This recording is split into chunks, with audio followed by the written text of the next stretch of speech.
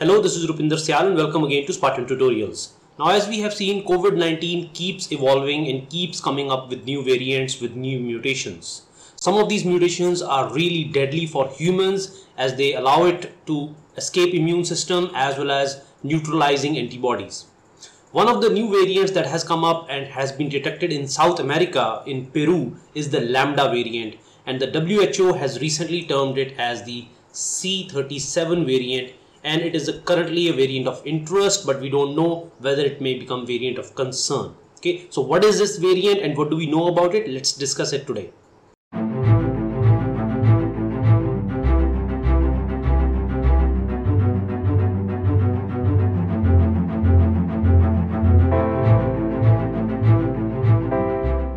Now, as I said, the lineage for Lambda variant is C37. And this is the geographical location where this variant has been detected yet.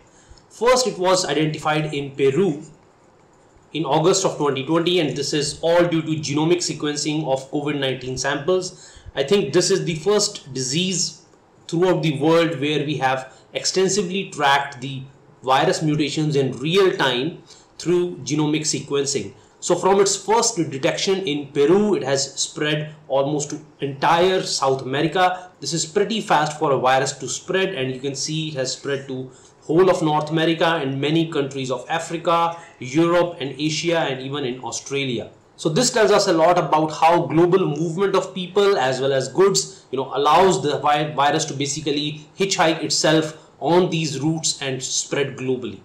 Now, as we have seen in the case of other variants, for example, B117, which is the alpha variant, B1351, delta variants, and the other variants. So different types of mutations are found in the genome of coronavirus. So these are the different genes, ORF1A, 1B. This is the notorious spike protein where all of the major important mutations are clustered because these allow it to escape immune system, and this is the main entry point for the virus because this allows it to interact with the ACE2 receptor, the angiotensin converting enzyme 2 receptor, which is present in lung cells as well as the cells of other tissues. So this is the major focal point for development of drugs as well as different neutralizing antibodies.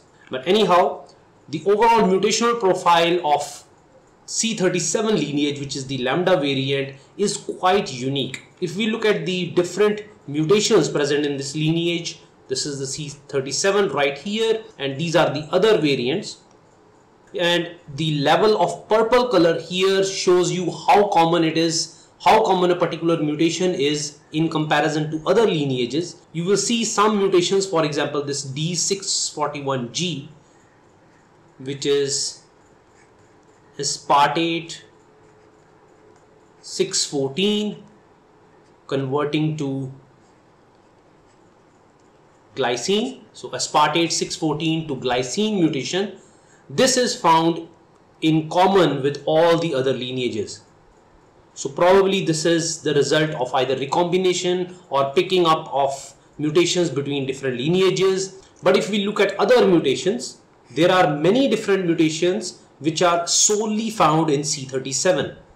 L18F, for example, D138Y, G75V. G75V is actually present in the spike protein. So these are some pretty unique mutations that are only found in C37 lineage. So what is the effect of these mutations on the efficacy of vaccines as well as effect on other drugs, for example, antibody cocktails or other neutralizing antibodies or other drugs that are in the pipeline for the pharma companies? We don't know yet. Further studies are needed, and even the extent of this lineage is still becoming clearer day by day with more and more genomic sequences being available.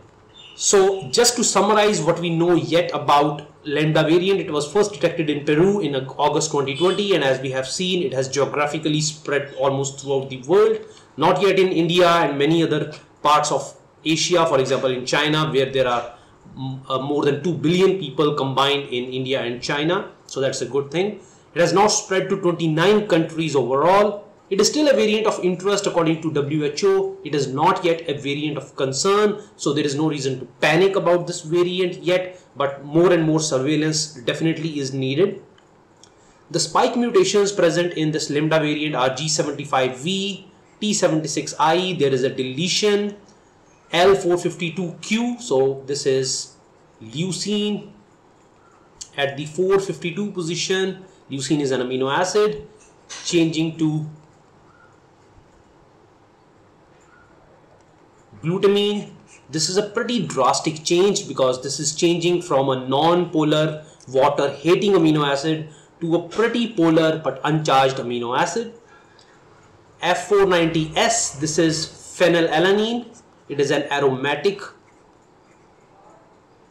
amino acid, so it contains a cyclic ring basically, and it has been changed to serine, which is a polar uncharged amino acid just like glutamine. We have D614G also, so we have aspartic acid changing to glycine. This is also a very drastic change of amino acid. And finally threonine to asparagine. So what are the effects of these mutations on the interaction of spike proteins with other human proteins, especially the ACE2 receptor, which is the angiotensin converting enzyme 2 receptor? We don't know yet. Further biophysical studies as well as molecular docking studies and conformational studies are needed to characterize this mutant in more detail.